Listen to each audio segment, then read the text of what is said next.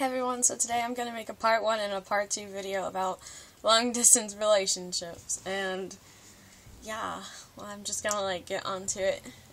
Pretty much I was requested to do this video, and I actually don't mind doing this video because, I'm kind of in the mood. It's gloomy as hell outside, and yeah, I got nothing to do, so I'm just going to make a video to, answer some questions. Because some people have similar problems.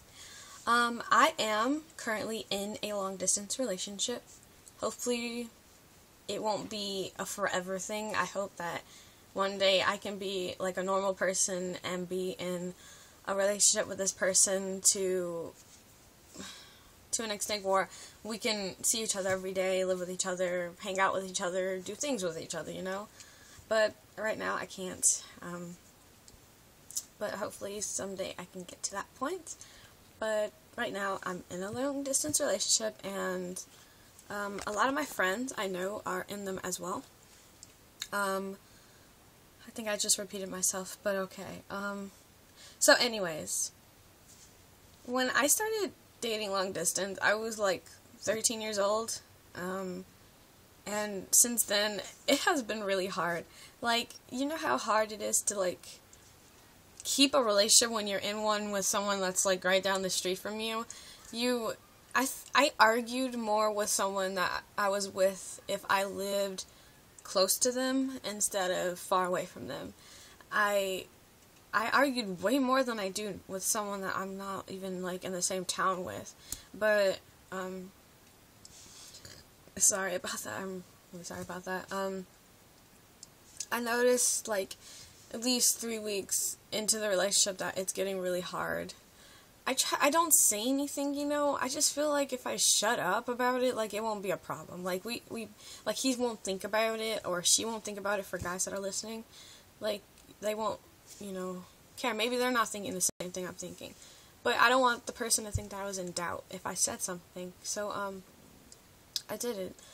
But probably in this video, he'll notice. Sorry about that. But I never really ever had doubt in a relationship unless the person had doubt in ours. So I did get some questions from my friends, and one of them, which really could relate to me, was is it really, really hard?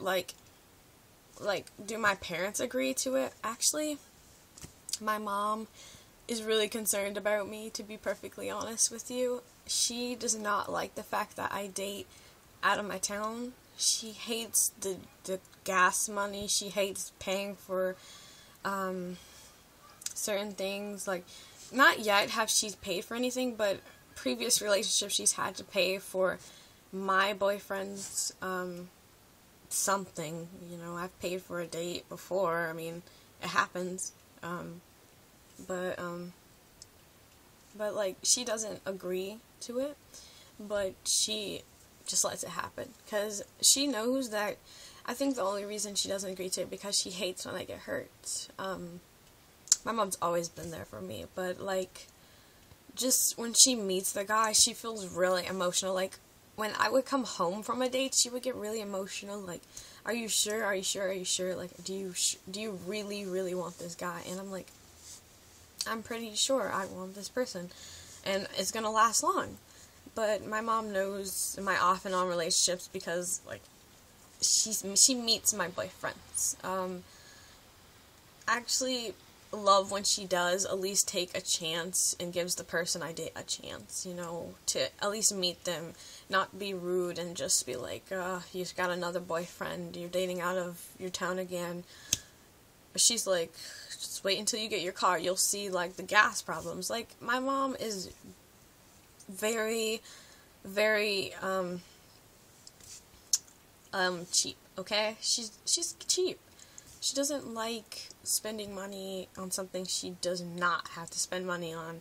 And a lot of parents are that way when they have to take their child out to go see their boyfriend or their girlfriend, go hang out. I hate depending on my parents to take me places, but when you think it's really worth it, if the person doesn't know how worth it is to you, that they're doing all this to go see you, be with you, love you, then you're not in the right relationship, long distance wise. Maybe you're just not with the right person. I have never really felt that way. I don't like being used. After I get dumped, yeah, I've been dumped, long distance, like, I feel like I was used, I feel like I wasted a lot of money and expenses into going to be with this person that just gave up, Giving up is, like, the biggest fear for anybody, even if you're not in a long-distance relationship. It's hard waking up the next day from that experience. Like, I've experienced it a lot. And if you've experienced before too, you're, like, not alone. There's a lot of people that go through the same thing. But there are some good things. I'm not gonna say all the bad things, There's good advantages to it.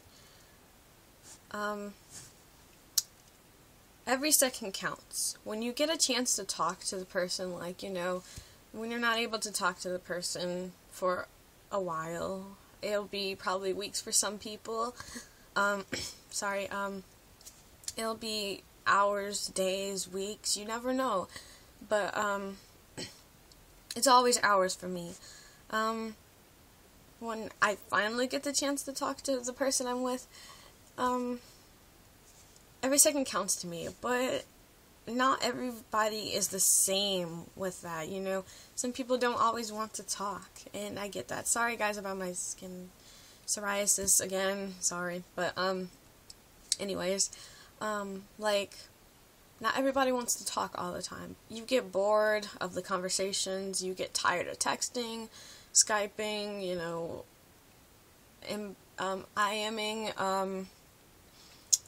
all that good stuff. I mean, not good stuff, but all that stuff. You get tired of it, But the thing that you don't want the person to get tired of is being with you, I mean, in every way, I would die to be able to see the person I'm with, every day, That's just something I'm not eligible to do, sadly. But for everyone who's in a long-distance relationship, they are having the same, reality, and, trying to find every way you can to be with that person that you love is just really difficult. Trying to think about what else to say, like arguments. Arguments are horrible. It's like a never-ending thing. It's always gonna occur. Every time I'm in a long-distance relationship, every day or every other day is an argument. I'm always the reason. I'm always the cause. But I hate arguing because I feel like they don't understand, they didn't understand where I'm coming from through a text message. All my arguments have always been through text messages, but I feel like the person doesn't understand where I'm coming from when I argue with them through a text message. Sorry.